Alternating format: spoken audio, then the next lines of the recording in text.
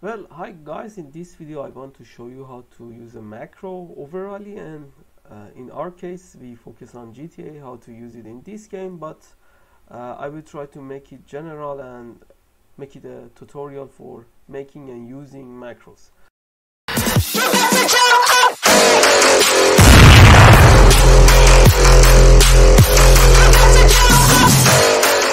Well, for using macro, the type that I want to show you is AHK, which you need to download the autohotkey. I will put the link for this website to download autohotkey in the description for this video, and you can easily download it and install this program. This is a free program. Then when you install this program, you can make macros with it. How to make it? Just right click on the desktop, new, and autohotkey script. Then you will see a file like this, which that's AHK, the format of this file. You can just edit this file and put your macro in it. But what is the syntax of the macros? Well, for doing that, there is a good website which I will put the link of that website in the description too. This website, this is really good for syntax of the macros and more about how to coding the macros.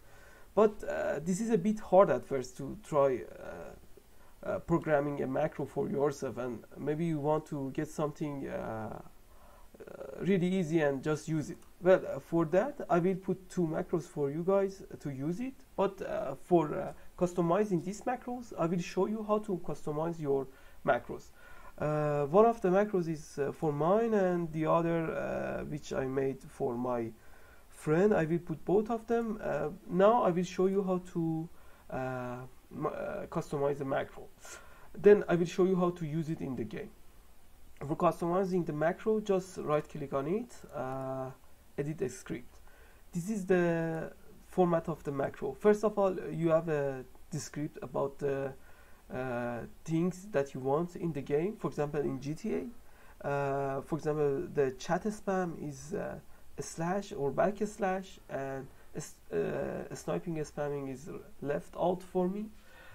If you want to customize it, you can change it. For example, I can make it to Q, and the Q will be the button for me for spamming snipers, or for skip the reloading thing. And this is just important for adding your key bond to your macro. Then the next part of the macro is the hotkey. You must describe the hotkey. For example, sniping is here, sniper spam. This name is important, and this one, because when you want to describe the macro, you must use this one. Then the third part of the macro is describing the macro, describing the formation of it. And for example, here when you come here, it's a sniper spam. This is the exact name when we used in part 2, the hotkey, sniper spam. But here it can be changed, sniper spamming, for example. You can make it like that, and it's not important. It's not important, but you can use it like that. But I prefer to use the same name everywhere, because you might get a bit disturbed with changing the names. Well, here it's a sniper spam. Send means a start of the macro. We'll use number 5 and number 9, which for a sticky bomb and for a sniper. And then return. It will do the spamming with the sniper, and all of the things are the same. For example, for chat spam, send T will it's like pressing T, then double space dot, double space dot, then again enter, which pressing enter, then again send T, four space and 2 dots, and it will be the format of the chat spam. And I will put this macro for you in the description. The next macro which I will okay, I won't I won't save this because I don't want to change the formation of this. The second macro is I made it for my friend, and the numbers are with numpad. And you might say, okay, not this one, this one. You might say, okay, you can change them, but what is the, for example, the number for right click or left click? Then I showed you a website. With this website, you can see the bottom. For example, X button 1 is side keys of the mouse. If you have the side keys on your mouse, or R button, it means right click, and L button, it means left click. And even you can use it for your joystick, your controller.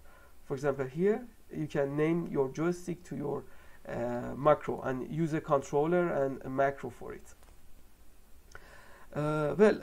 Till now I showed you how to edit a macro, or even put new things into your macro and change the things here. But now I want to show you how to use it in a game and how to activate a macro. For doing that, it's really easy. When you start your game, for example, for me is GTA right now, just double click on your macro, and when it's working, it's like here. As you can see, I have two macros right now. Don't use two macros at the same time, it will get disturbed and cropped like that. Just double click and you can see your macro is running. You can pause the macro or exit it, which will close the macro for you. Like this, you have the macro and it's working on the game. On many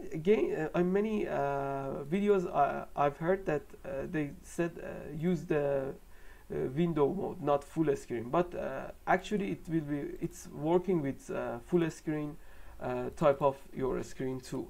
It doesn't matter if you are in window mode or full screen mode.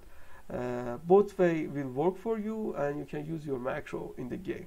Well, when you have the macro, you can use the key bonding which you prefer for that macro and use it in your online experience or any kind of games. For example, single player, it doesn't matter which type of game you have, and you can use them in various games. It's not like that for just this macro. It's useful for GTA Online. You can use it for any kind of game, but remember, you must change the key bonding due to the keyboard key bonding of that game and your key bonding. For example, let me show you the macro once more after this.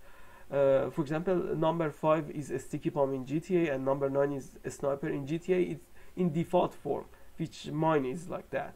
When you change your sniper to button, for example, number 3, you must make it 5 and 3, not 5 and 9. It won't work for you like that. And in the second macro, I put the fast respawning for you guys, and it's really useful. For example, when you press